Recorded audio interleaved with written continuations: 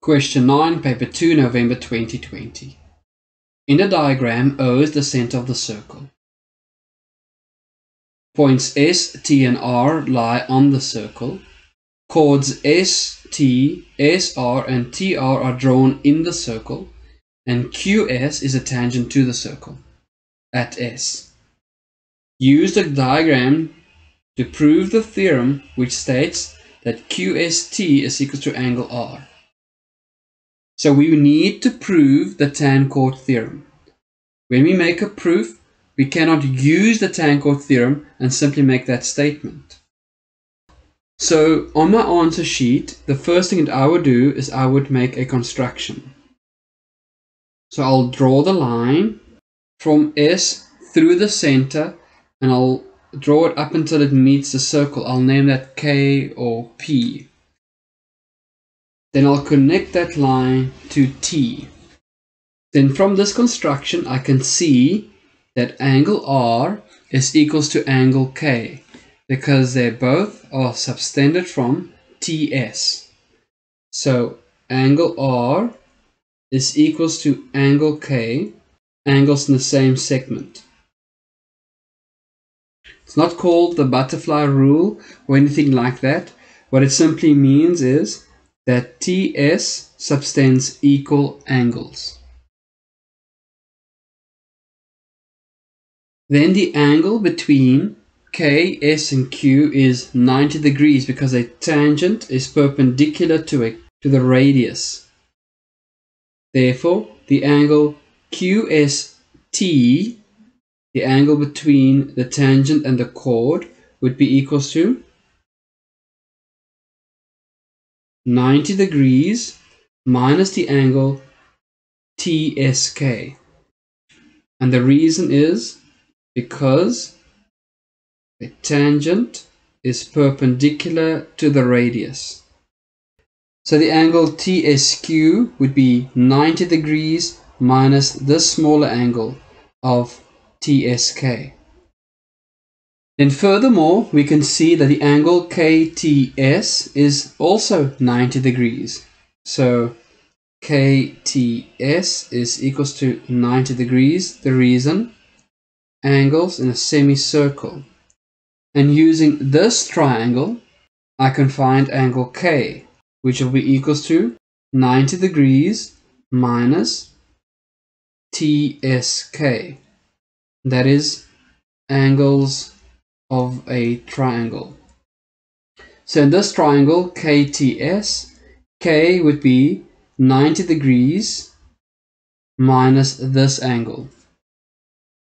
Therefore, angle R would be equals to 90 degrees minus TSK, and therefore angle R is equals to angle TSQ.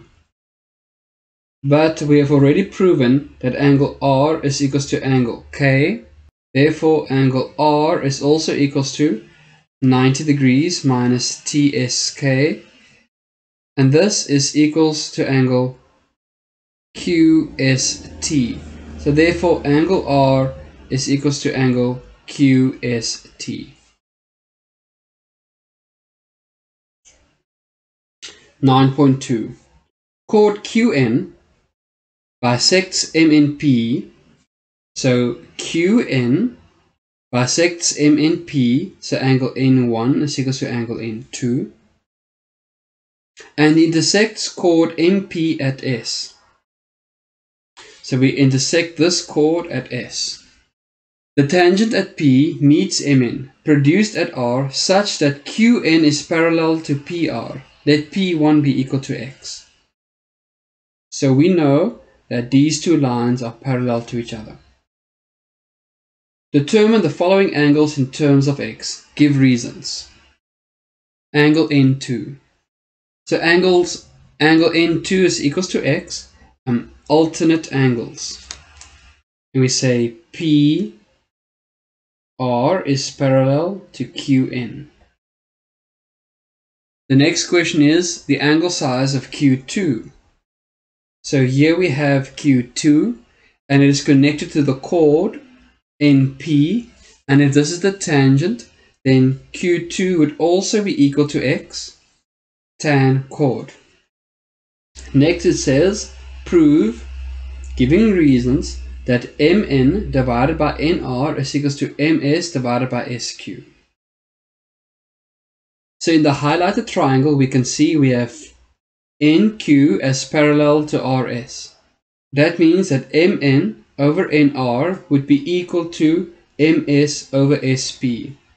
And the reason is Qn parallel to Pr, the proportionality theorem.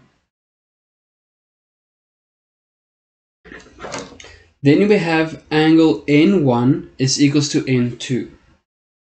N1 is equals to N2 equals to X, and this was given. That would mean that angle P3 is also equals to X, because it will be equal to angle N1. So P3 would be equals to angle N1 equals to X, angles in the same segment. And now we have proven that P3 is equals to Q2. And because these two angles are equal, we can conclude that SP is equals to SQ. And it will be sides opposite equal angles. Therefore, Mn over Nr would be equals to Ms over Sq. So we use the proportionality theorem to set up this equation, and we only needed to prove that SP is equals to SQ. So from here, I went on to prove angles opposite equal sides, and that allowed me to conclude that SQ is equals to SP, and therefore this statement is true.